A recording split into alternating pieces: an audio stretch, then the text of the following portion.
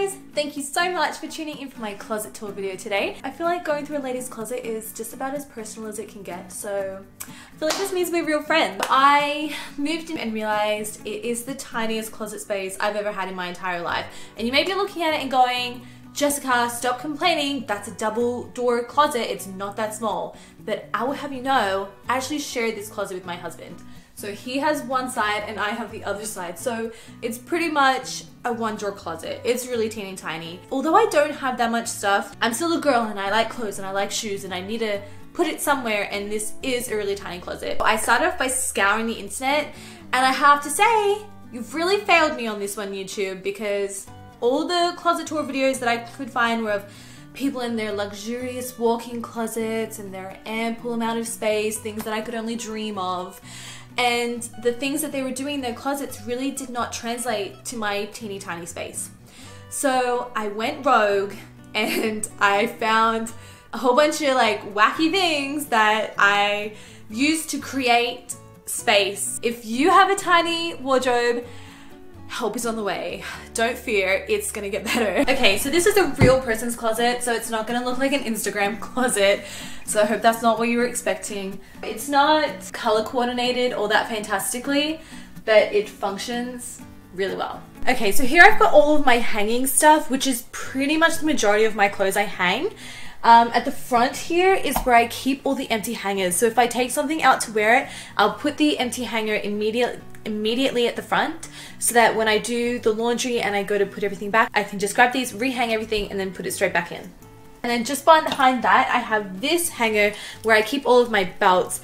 I've seen a lot of people loop their belt buckles over this part of the hanger, but it just makes it really bulky. And so doing it this way meant that it stayed really thin and didn't take up a whole lot of space in my wardrobe. From there, I have everything hung pretty much according to sleeve length. So I've got all my like singlet tops at the front and t-shirts. Then it moves into knitwear and cardigans. And then towards the back I have all of my dresses for church, and behind that I have my winter jackets and sweatshirts. So moving higher up in the wardrobe, I grabbed these amazing crates from Target. I think they were less than $3 each, which is a huge bargain, because when I was looking for crates, they can be really expensive. And the thing that I love most about these is that it has these little holes in them. Me being really short, it's hard for me to grab things that are too high up, but with this I can just slide my fingers in and pull it right out.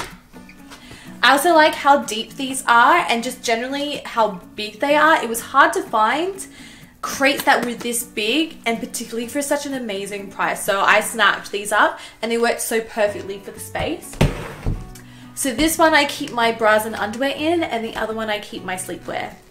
So going even higher than that, I installed above the crates this shelf right here, because there was a lot of space up to the roof of the wardrobe that just wasn't being utilized. It was literally just dead space, and space is something that I really need. So I put this shelf in so that I could put some folded clothes up there. So pretty much all I keep up there are my pants and my jeans, and then my skirts and my shorts on the other side.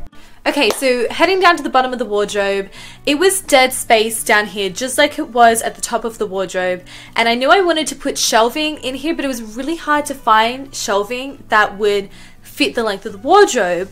I looked through so many conventional websites, and everyone just had the same shelving and would only come in like 2 different lengths, and neither of the lengths suited what I was looking for, until I found an incredible website. I believe it's called The Shelving Store, but I'll add the website so that you can go to it.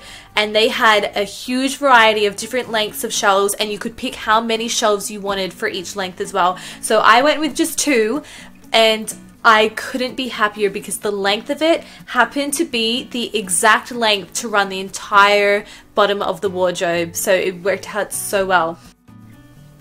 On the bottom shelf, I've put all my shoes, so it's deep enough to have 2 pairs of shoes going back. So I've got mostly my heels here, and then I have my 2 go-to pairs of runners there, and then I put a couple more pairs of shoes here, which are my kind of everyday kind of throw-ons, and then behind that I have another pair of joggers and some Converse. So here I put a riser, which was something that we already had. I've been trying to find more risers online, but they're pretty expensive, so I've been holding off on doing it, but I do want to get some more. So if you find a good deal, please let me know. And then these awesome little baskets I recently found at the Dollar Tree, so I was so excited because they were only $1 and they're beautiful. Like, they're so nice. And usually these woven type designs, they're plastic, but it's a woven design. Usually those are the most expensive, so I was really excited to find these. So in here I've put all of my flat shoes and my like summery sandals, and then I've got my slippers, and so that just tucks right in under there really neatly. And then on the top one, I've got all of my handbags and little purses just kind of stacked in there for easy access. And then on the ends, I had a bigger handbag that was just a little too big to put inside of the baskets, but that just stays on the end of the riser. Okay, so I've left the best till last, and honestly, this was pretty much the entire reason why I wanted to even do a closet tour video, was just to let you guys know about this one thing. So this is a 4-tiered spice rack of all things, and it was just perfect for this space. Like, the width was brilliant for the space, and the fact that it came with 4 shelving was amazing too. I'm always tempted to put in a second one underneath and just continue the shelving all the way down the wall, because it has just been a lifesaver. So if you have a tiny space, seriously guys, get a spice rack. So that's my closet tour, and as you can see, I really wasn't lying about not having a whole lot of space. But if this video was helpful to you, I'd love to know about it in the comment section down below, and if you want to see more videos, then go check out my channel. Anyway, thank you so much for tuning in tonight. I hope you have a wonderful evening. Love you guys.